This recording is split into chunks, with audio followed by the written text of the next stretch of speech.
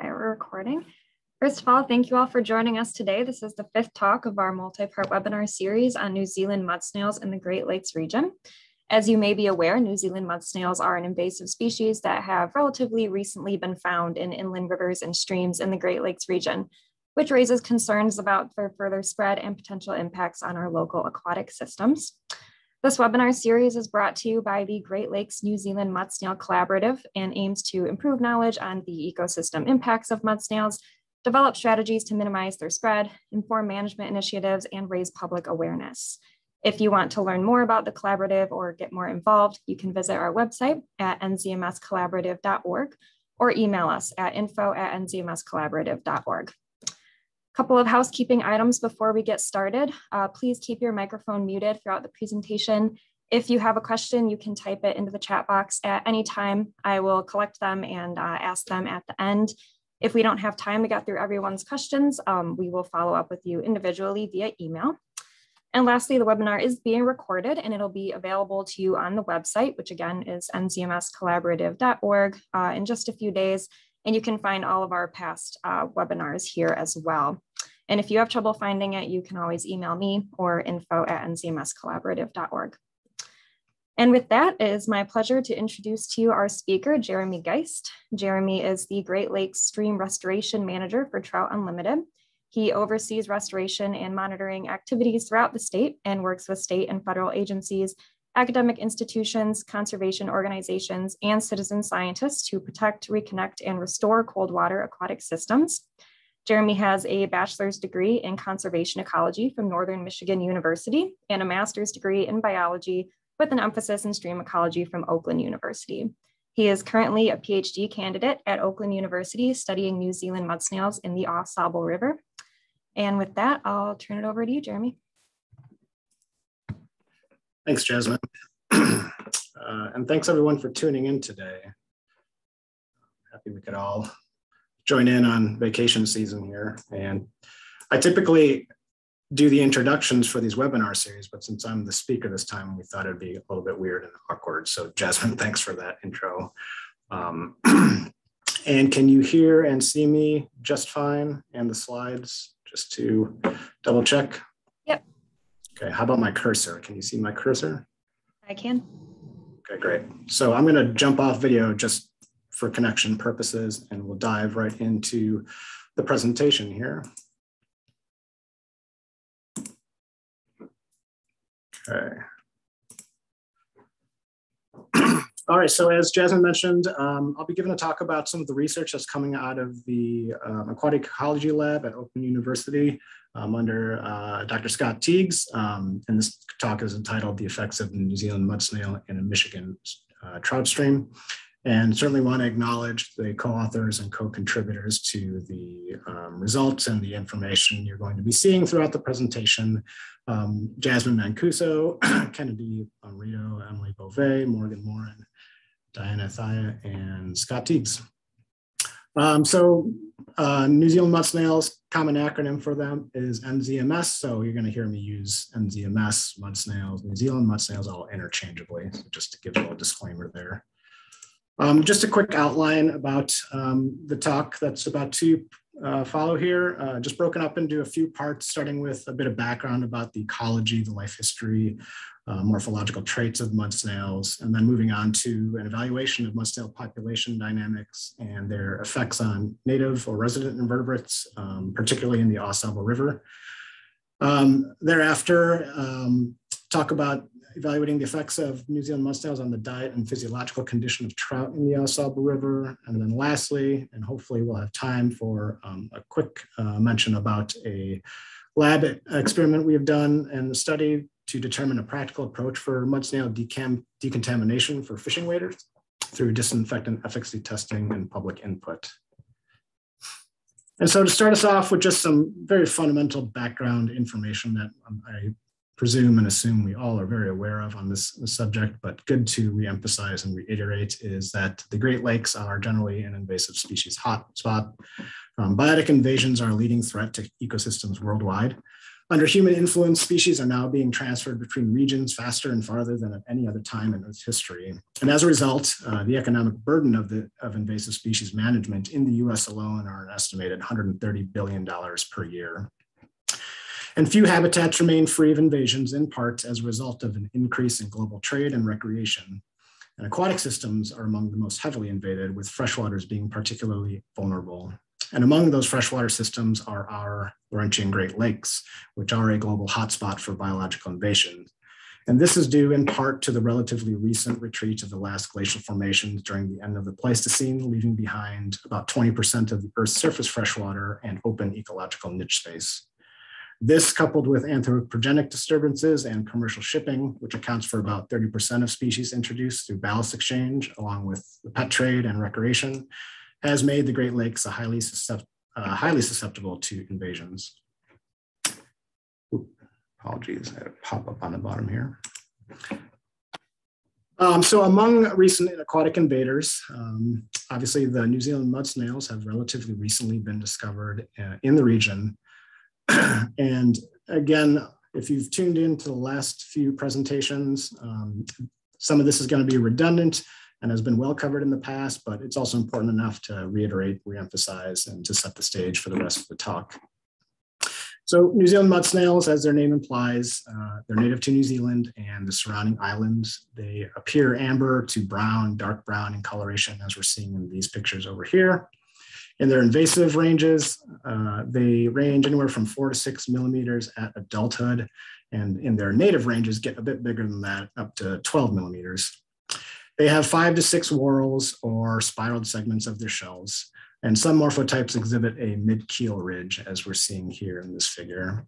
They are dextral, meaning that when faced toward you, their opening occurs on the right-hand side, and are operculate, meaning that they have the ability to close their aperture or opening, which gives them the ability to withstand environmental stressors such as desiccation, which are where mud snails have been documented to survive up to 50 days out of the water. Continuing on, they are categorized as herbivores, detritivores, feeding on periphyton, macrophytes, algae, detritus, leaf litter, etc. They exhibit a rapid growth rate and can reach sexual maturity at 3 to 3.5 millimeters. Which only take just a couple to a few months to get to that size.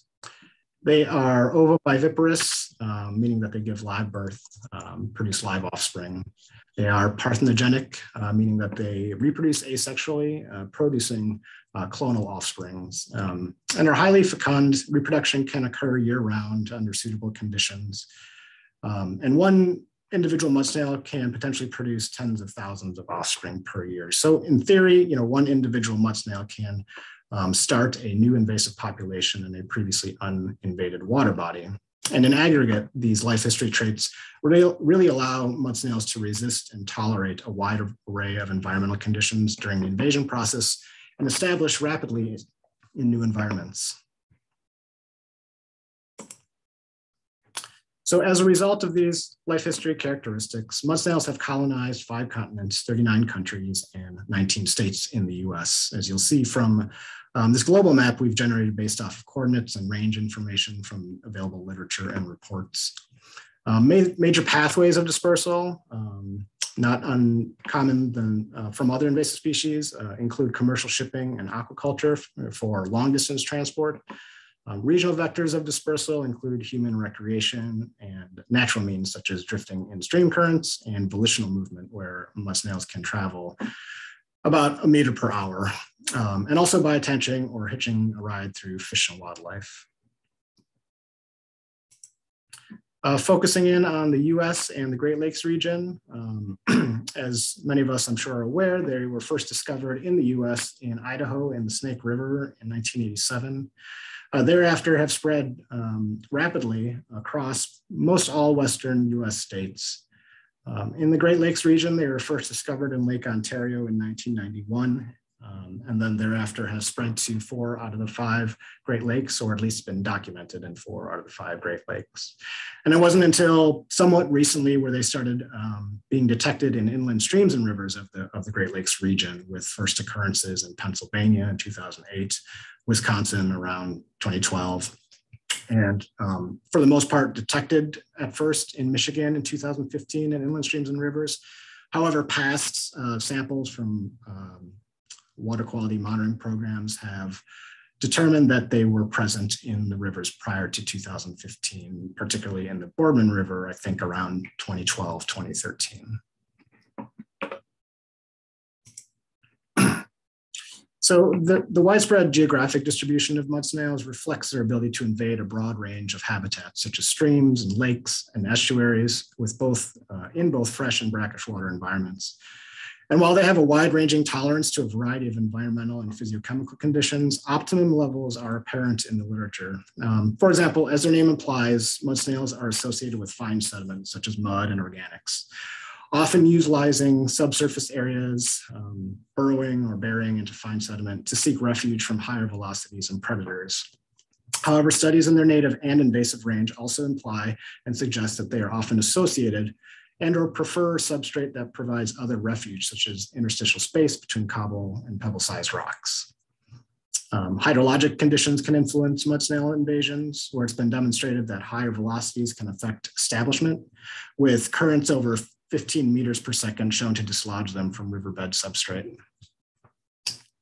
Mud snails have a broad tolerance for physiochemical properties of aquatic systems, where NZMS have been observed to tolerate temperatures as low as 9 degrees C up to 31 C.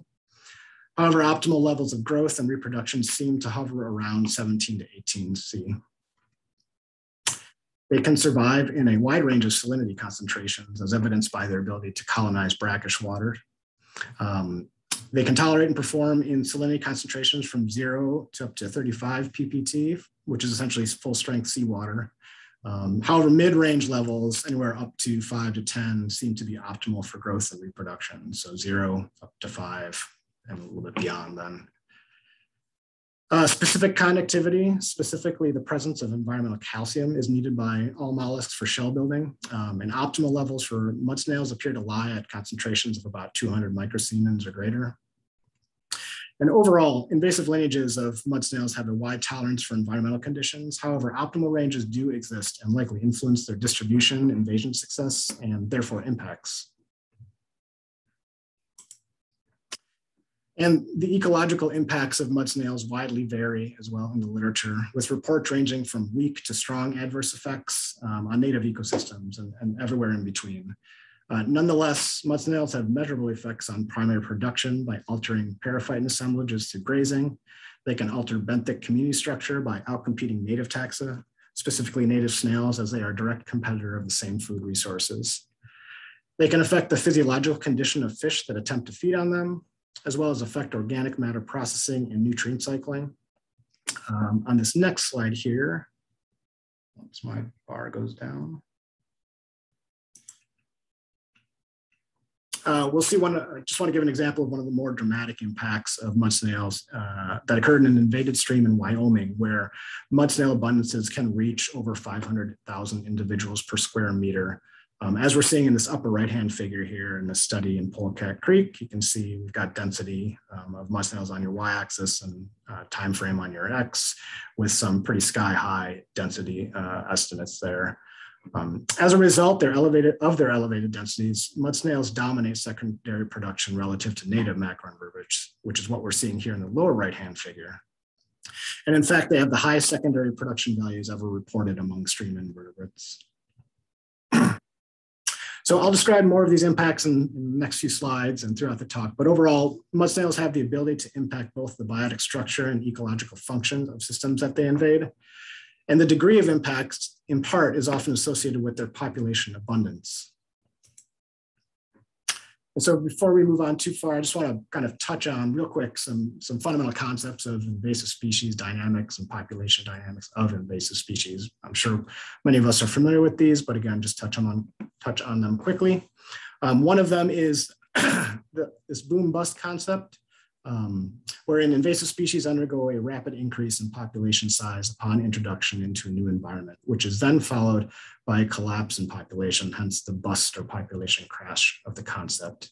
And so a conceptual interpretation of this phenomenon is shown here, where we, in the left figure, where you can see somewhat of an exponential growth in population followed by a sudden decrease, and the figure to the right showing these reoccurring oscillations of population growth and reductions over time, which has also been observed with invasive species. And now the mechanisms behind these patterns are somewhat poorly understood, often because of population data being relatively noisier than what we see here in this conceptual, and because of a lack of reliable long-term data to help fully describe population trends. And just the second concept we'll touch quickly on is this abundance impact relationship, where some measure of abundance, whether it be biomass or density, for example, of an invasive population is related to its impact. So as seen in this figure, abundance impacts curves have varying shapes, linear, sigmoidal, et cetera, and likely depends upon the measure of abundance and the impact variable of interest. Also worth noting is the time since initial introduction of the species and the characteristics of the recipient or invaded system also likely influence this relationship. And so such concepts as these are important to consider when trying to understand invasive species population dynamics and their associated impacts, and are particularly relevant towards New Zealand mud snails given their wide-ranging impacts and abundances across their invaded range. So a number of investigations have documented apparent population boom-bust patterns in NZMS invasions, such as what we're seeing here in the figures on our right. The upper two figures, Schreiber et al. 98, Cairns and others 05, describe seasonal fluctuations of mud snail populations, where we have densities on the y-axis, time on the x, and you see these fluctuations or oscillations of population densities over these time frames. And this pattern has been seen elsewhere and is generally thought to be a common one observed with NZMS population dynamics in invaded ranges. In the lower figure from Greenwood et al. 20, a longer term pattern is described where biomass, which is on the y-axis, falls drastically in subsequent years of their investigation. So we've got kind of two patterns going on here, short-term fluctuations or dynamics, and then we've got a longer term, just all different timescales.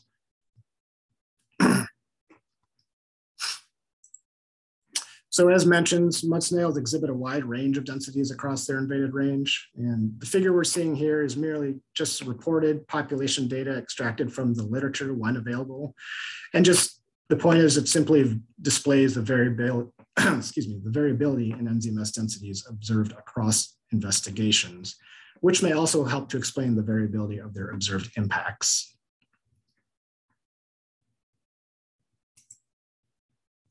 So since little is known about mud snail populations and their dynamics in the region, and since they're relatively recent discoveries in our inland streams and rivers, we wanted to evaluate mud snail population dynamics and examine their effects on native invertebrates of the Au Sable River, with the objectives to sample benthic communities seasonally to characterize population growth over time, and then analyze benthic samples for community structural and functional composition relative to New Zealand mud snail presence. And so we focused in on the Au Sable River system, and specifically on the east branch of the Au Sable, where mud snails were first detected around 2016. I'm sure many of us on this call know the Au Sable River, located in the northeast region of Michigan's Lower Peninsula and drains into Lake Huron. The main stem of the Au Sable is about 208 kilometers long, with an additional 500 and change of tributaries. It's a designated cold water system and a trout stream, and managed actively for brown trout and other game fish species such as rainbow and brook trout exist. As such, the river is a highly popular destination for tourism, specifically for river-oriented recreation such as angling and boating. It's a recreational attraction for visitors across the region and throughout the country, and probably elsewhere too. As mentioned, mud snails were first found in the East Branch in 2016 and have since spread throughout the watershed. And because of its popularity among recreationists, the Au Sable River is a potential source population for further mud snail spread within the state of Michigan and elsewhere. Additionally, similar to that of other major rivers in northern Michigan, for example, the Manistee River, which is right next door, the Au Sable exhibits relatively stable conditions in terms of its hydrology and physiochemical characteristics such as water temperature, making it a potentially highly susceptible river for rapid mud snail invasion and spread. For our benthic sampling, use standard practices using a quantitative approach with a Hess sampler, collecting triplicate samples from each of our study site locations here, which you can see in the upper right-hand figure. We collected samples seasonally, so approximately 4 times a year, preserved samples in the field, and then transported them back to the lab for enumeration, identification, and analyses. And so I'll jump right into some preliminary results from this work. A lot of the results you see are preliminary, and we're still got a lot of samples and data to work up, but we have some stuff to share with you here. I'll jump right into this. So what we're finding is that mud snail densities fluctuate seasonally and are increasing annually. So here again are some prelim results of population trends from sampling years 2016 to 2018 and into a little bit of 2019 here. And so what we're seeing with the figure on our left shows some seasonal variation occurring where densities are peaking in the summer and fall and then drop or reduce in the winter, early spring, which is consistent with other seasonal trends seen in the literature and elsewhere. The figure on our right is showing just the summer densities of mud snails, the time when mud snail abundances presumably are in peak or we observe to be in peak. And over the 3-year sampling period shown here, densities are increasing at an apparent or presumed exponential rate here. Disclaimer, we realize that this is only a limited number of data points here to describe the rate of increase. But again, we've got subsequent years of data and are working to fold that in to help characterize population trends and dynamics. So we're seeing that at peak abundances during the summers of 2017 and 18, mud snails are dominating the benthic community, which is what we're seeing here in this upper figure with our densities on our Y and season and year on our X, and showing that mud snails have greater densities than all other native invertebrates during summer at this particular site. Using a non-metric multidimensional scaling ordination technique revealed that we have significant differences in our invertebrate community structure across our sampling sites.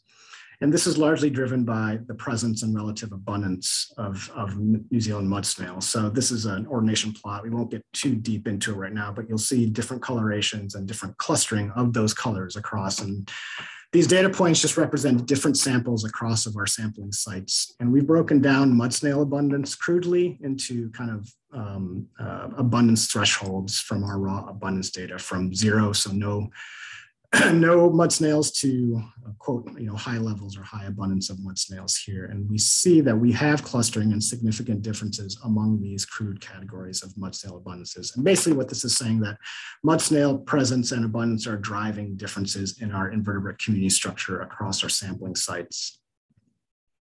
And they are the highest contributing taxa to the variation in macroinvertebrate community composition among our sites as well too.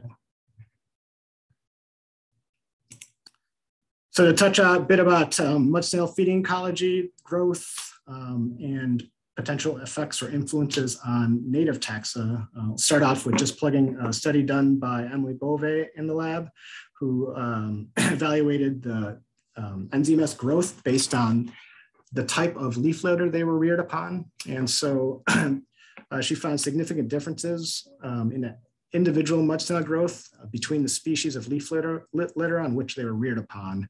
In that snails reared on essentially cottonwood and ash had the most growth, the highest growth at the end of the experimental duration. You can see this up here in the upper right-hand figure here. And these results suggest that changing composition of forests in the Great Lakes region could impact mud snail growth and subsequently their invasion success. Dropping down to this middle figure and middle bullet, in an isotope analysis using a 2-source mixing model to determine resource use of mud snails in the Au Sable River that Kennedy Bomarito and Abigail Gonzalez conducted from our lab, found that 35% of the carbon makeup of mud snails came from feeding upon periphyton, and 65% came from leaf litter, indicating that they feed on both periphyton and leaf litter, potentially impacting multiple compartments of the food webs. And so really in this figure, all you'll want to pay attention to is the kind of horizontal or lateral position of mud snails relative to a known grazer and a known shredder, which are essentially proxies for the food types. Mud snails falling pretty much in between them, demonstrating that they feed upon both types of resources. And now, since mud snails are known as herbivores and results from the isotopic analysis revealed much of their carbon originates from periphyton, competition with other grazers, i.e. other invertebrates in the stream, who also feed on periphyton algae is expected. And so if we move down here to this last and bottom figure, our preliminary results show that at high mud snail densities, grazer densities decrease, with an apparent threshold occurring around mud snail densities of about 60,000 individuals per square meter here. So we've got grazer abundance on our Y, mud snail abundance on our X, showing this kind of threshold and drastic reduction of grazer abundance around this level. And so altogether, these preliminary results suggest that mud snails, especially at higher densities, have the potential to impact benthic community structure and food web dynamics in the system.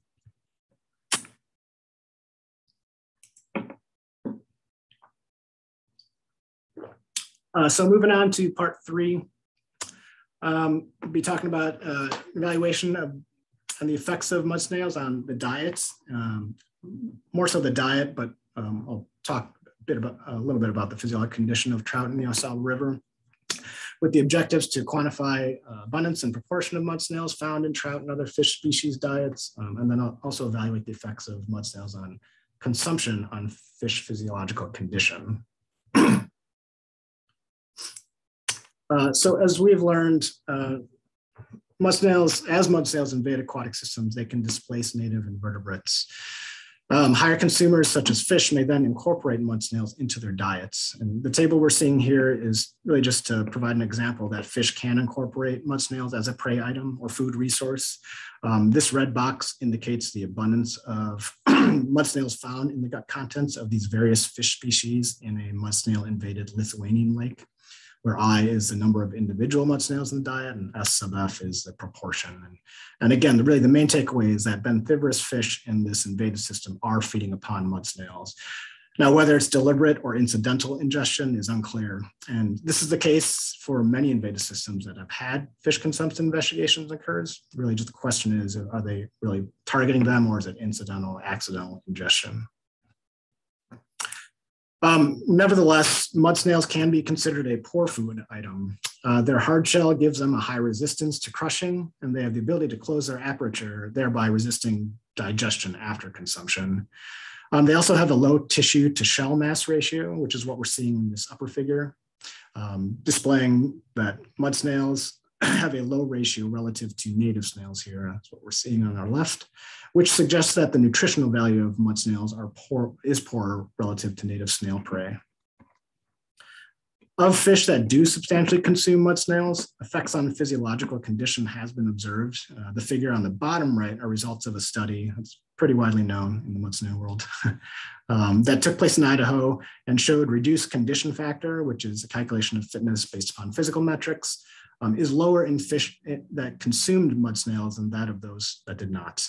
And so this study is just one of the few, if not the only, that have investigated physical impacts of fish that fed upon mud snails, and did so mostly at a hatchery or in a hatchery setting and in the Western US where ecosystems differ a bit than here in the Great Lakes region. And so, again, our aim is to evaluate the effects of mud snails on trout and if it's influencing their diets and physical condition.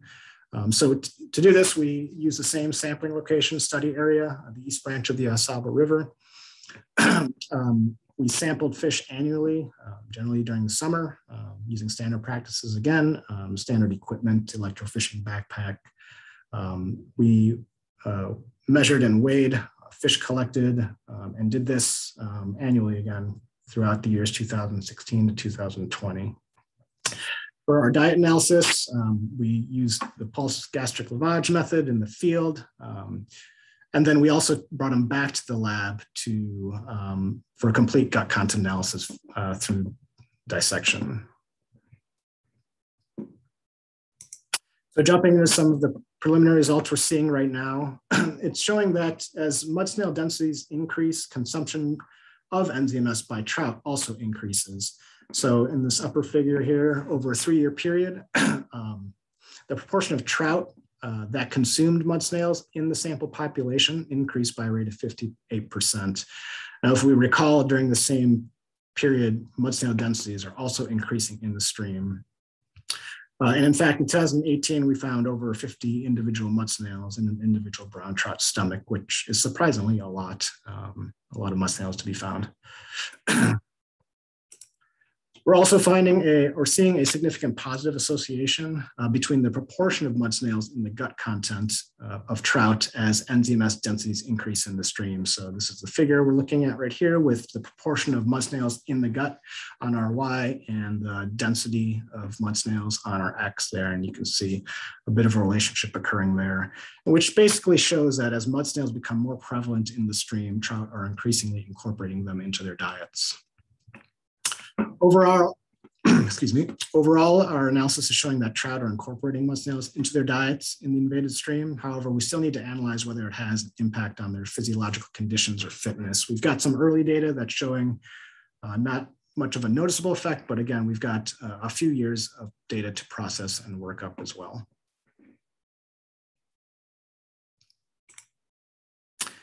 So jumping into part 4, which I'll touch on quickly and deviates a little bit from our ecological studies here. We wanted to test the effectiveness of common decontaminants of mud snails and improve understanding of the public's willingness to participate in a mud snail decontamination strategy to help for spread prevention efforts. We had the objectives to evaluate 3 different commonly used chemicals that are presumed to be effective at killing mud snails. And then also develop and distribute an online questionnaire to the angling community to understand willingness in using a decontamination strategy. I'm not going to touch on the online questionnaire yet. We're still folding them into the results and the analysis. So I'll more so focus on the evaluation of the chemical disinfectants. So as we know, mud snails spread by recreational means within and among water bodies. And these recreational means substantially facilitate spread across these regions. And specifically in Michigan, NZMS invaded ranges often overlap with popular fishing destinations, such as the Au Sable River, making it particularly relevant and important to provide and determine practical approaches for general users. Mud snails can attach to fishing gear, such as waders and boots, and because they can withstand periods of desiccation by closing their shell up, they are easily transported to other water bodies by these means. And now they're a number of, well, so this begs the need for effective and practical decontamination strategies for recreationists who visit mud snail invaded waters. And now there's a number of various decontaminants that have been evaluated in the literature. However, contrasting results exist, making it a bit difficult for the public to discern which strategy is effective. Moreover, many of the decontaminants tested are difficult for the public to obtain easily and often require a multi-step process to use effectively. For example, Burcon, lower right hand here, is a commonly used biocide in aquaculture and presumed and assumed to be effective for killing mollusks, including mud snails. However, acquiring this product from a general perspective requires purchasing it from an online manufacturer and creating a solution or mixing a solution of adequate concentration and maintaining that concentration to kill mud snails. This is likely more steps than a casual fisher person wants to take when out there. So again, we wanted to evaluate some of the effectiveness of these chemicals as well as their practicality. And so to do this, we acquired 64 snails for the experiment using a 4x2x2 fully crossed factorial design. Our chemicals that we tested were bleach, Virkon, and formula 409. Bleach and Virkon both at the recommended concentrations. Formula 409 at the already created concentration right off the shelf. We used controllers of water. We tested 2 different exposure durations, so 2 time periods where mud snails were exposed or sprayed or exposed to the chemical, 10 minutes and 20 minutes, and then 2 application types, whether it be spraying them or fully submerging them, i.e. bath. Snails were assigned to designated treatment combinations, n equals 16 for each chemical, 4 for each treatment combination, and then we assessed mortality 1 to 96 hours post-exposure. And mortality was assessed based on essentially movement. And some quick results to share. So our results showed that mud snail mortality differed among decontaminants. So in this upper figure are the results from the decon trials 1 hour after exposure. And we see that all chemicals are significantly different than our control, which makes sense. Our post-hoc test showed that formula 409 significantly worked better than Virkon. Formula 409 was, in fact, the most effective out of all 3 tested chemicals, and they had a 100% mortality rate. Exposure duration or application type influenced mud snail mortality. So no interaction effects were detected within treatments, as we're seeing down here.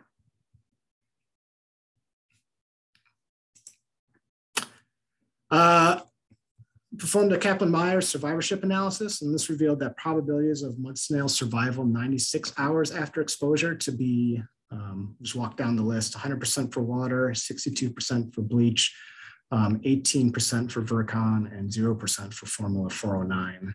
And then significant differences were found between survivorship functions of all chemicals except 409 and Virkon, which essentially means that Virkon is effective, but apparently not as effective as 409.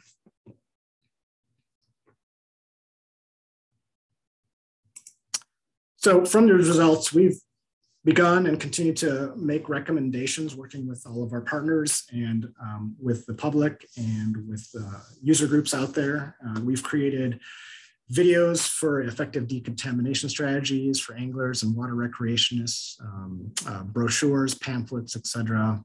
And these can be found on the mud snail website or by contacting myself or folks at Oakland University. Just reach out to info email if you'd like.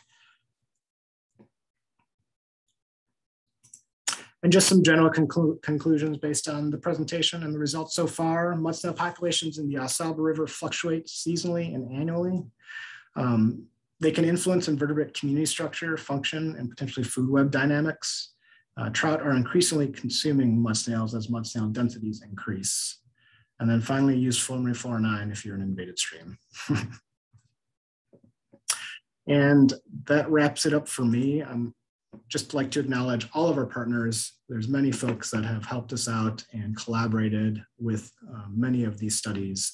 So they're all listed here. Hopefully we didn't forget any. Our funding sources, of course.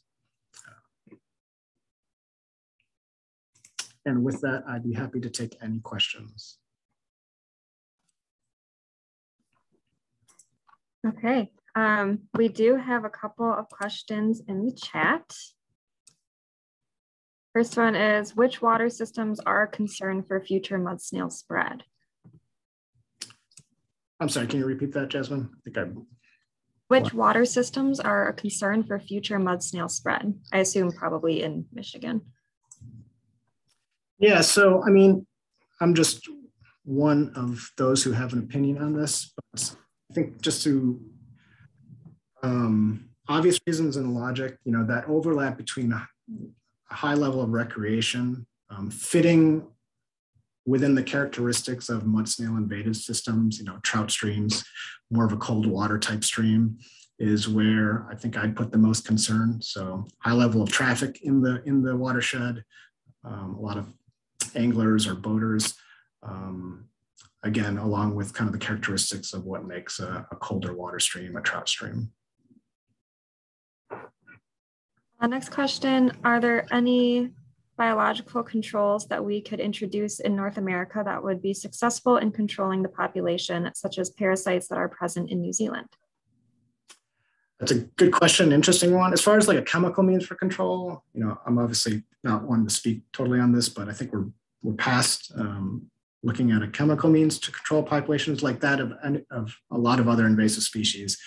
Totally eradication of an invasive species is probably pretty improbable. It's just maintaining spread and preventing further spread, which is what I think management and you know, recreationists and users should focus upon. As far as the parasite option, there's not a lot of research into just the parasites outside of their native range in general, and whether that could be applied to biological control would be an intriguing and interesting subject to go on. So further research is certainly needed subject. Kind of a related question, is there any known way to investigate the nutritional value that mud snails might have to possible predatory species? I'm sorry, can you repeat that again?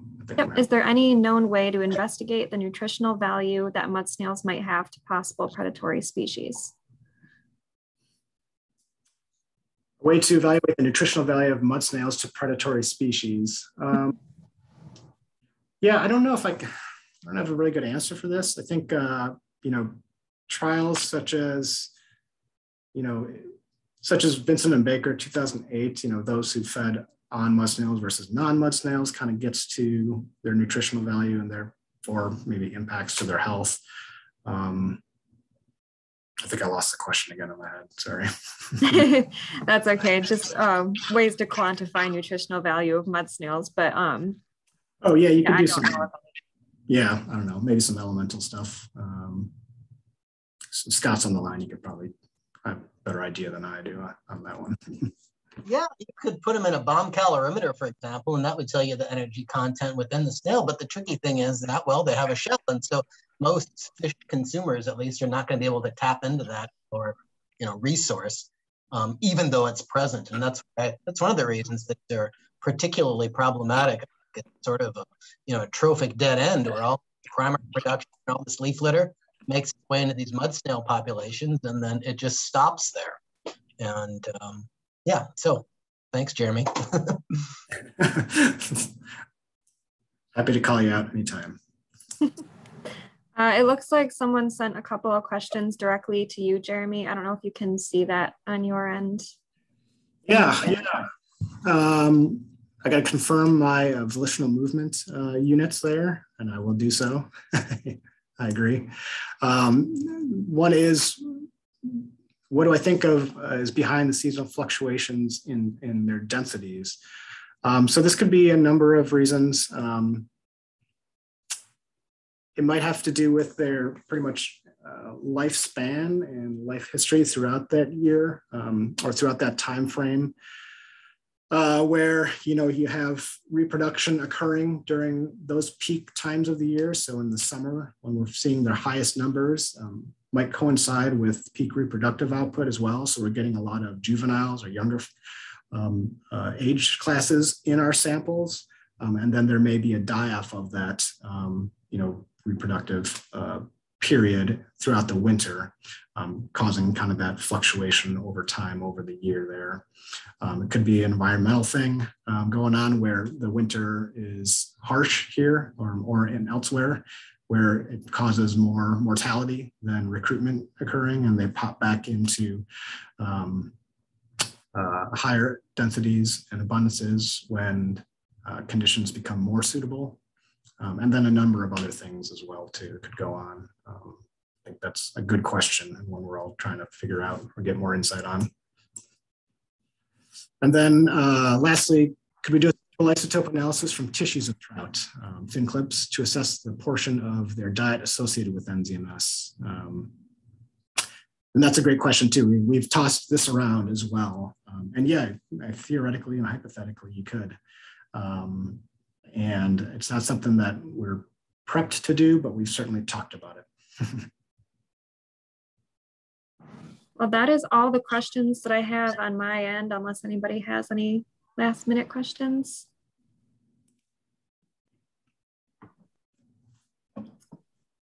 I think one more. What are reasons behind the large displacement of native macroinvertebrates? That's a good question too. The mechanism behind that displacement. It could be a couple different scenarios. One is that mud snails might be monopolizing available resources in the stream, whether it be food or space, if they get to these really elevated densities. So The densities that we were looking at were mean densities, so averaged out, but we've seen some localized densities of over 100,000 individuals per square meter. That's up there, you know, by no means hundreds of thousands like they are seeing out west, but pretty impressive, especially relative to native invertebrate densities out there. So it could be a food issue with resource availability and or a space issue where mud snails are just simply physically displacing them. And maybe a couple other reasons too, but those are the ones that come to the top of mind. And one more kind of related question. Do they have any alterations to the food web? Yes, yeah, so that isotope analysis kind of suggests and hints towards that. You know, they have the ability to utilize multiple food resources, whether it be, you know, periphyte and algae or detritus leaf litter, affecting both, you know, multiple compartments of that food web, and energy flow through the food web by monopolizing those resources, whereas otherwise it would be going to other taxa. And given that mud snails aren't widely preyed upon, you know, begs the question of where does those nutrients and where does that energy flow to? Scott mentioned the trophic dead end. It certainly halts energy flow to an extent around the food web because of their, you know, unavailability to be consumed by prey, or at least assimilated by prey. That's all the questions that I've got.